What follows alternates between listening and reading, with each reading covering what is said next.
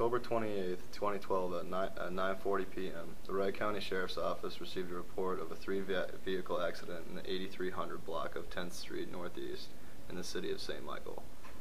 The initial investigation indicates that a 2004 Chevy Suburban being driven by Mary Jo Meyer-Buski, 55 of Buffalo, was westbound on 10th Street Northeast when it collided with the 1996 Volvo, which was eastbound and being driven by Zachary Lee Jennings, 22 of Plymouth, Minnesota.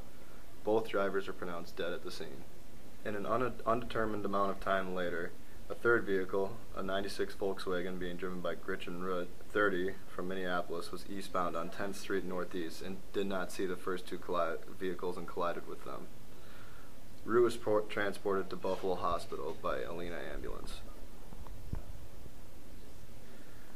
There are 3 passengers in the Suburban who were transported to local hospitals with injuries. They are identified as Jonathan Meyer, 41, of Alexandria, was taken to North Memorial via Alena Ambulance. Kimberly Meyer, 54, of Alexandria, was also taken to Alena Hospital in Buffalo and then airlifted to North Memorial Hospital. Sandra Solander, 38, of Buffalo, was taken to Alena Hospital in Buffalo via Alena Ambulance.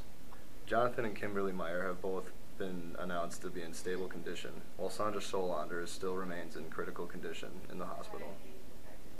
The completed investigation with toxicology, autopsies, and reconstruction results should all be available on Wednesday, October 31st.